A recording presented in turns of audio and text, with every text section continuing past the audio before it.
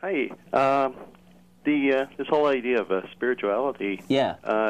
I think that it comes from the fact that a lot of people, I think, really do live and kind of judge things by their emotions more than intellectually. Like the experiences they have emotionally are what is really the core of what their existence, or what they, and how you explain it, how you explain what causes that or what's going on is the difference, I think, between believers and atheists.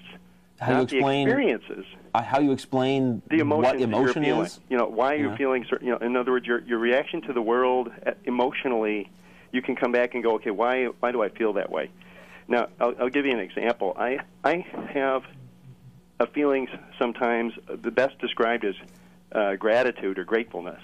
Okay, that's a good feeling where I'm glad, and it's like I want to thank somebody because things have gone my way. I know there's nobody to thank.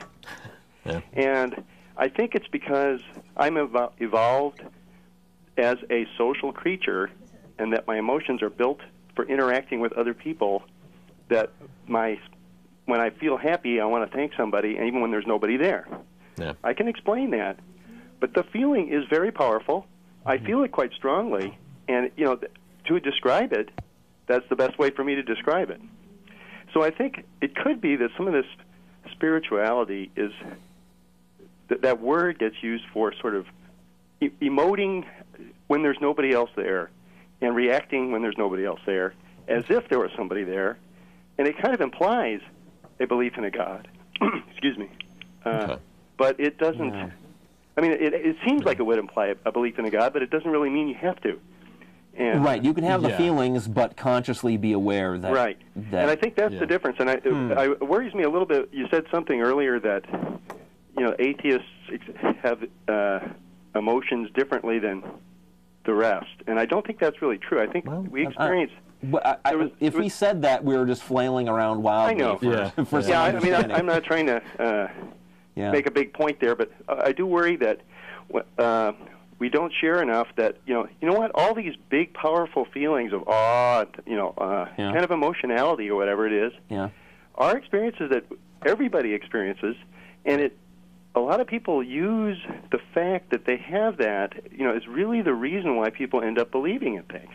Yeah. Because, if you don't really think about it, you think, how can I be grateful to the world outside of me if it wasn't there to be grateful to, if it wasn't another being.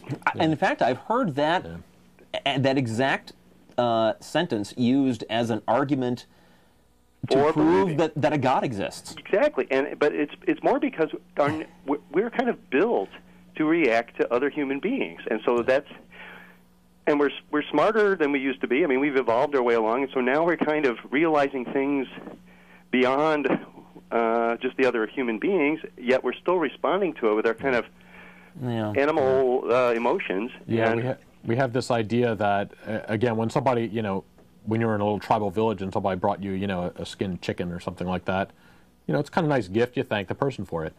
And now, when you've got that same kind of, thankful built-in emotion for having, fields of fruit or something like that, and these, really big things in your life to be thankful for.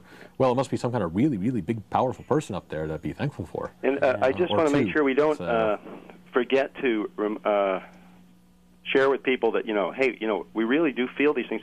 Yeah, we can explain them as biochemistry. If you do that real quick, when you say, emotions, that's just biochemistry, it seems like you're basically saying, I am like, Data or something in the Star Trek show, and I don't really feel them. I understand what they are, but we're not different in that way. Yeah, it's possibly a different understanding of what's happening, but I mean, I still have all the same feelings that everybody else has, religious or not. And it's not in the dictionary definitions, but I really think that spirituality word somehow is hooked in with this emotional thing. I think the soul, when people talk about the soul, I think it's that center of emotion and experience that makes them think they have one. And anyway, that's my 2 cents worth. All right. Okay. Thanks. Okay, thanks, Sean. That's the 5th thing I've written down. What it might be.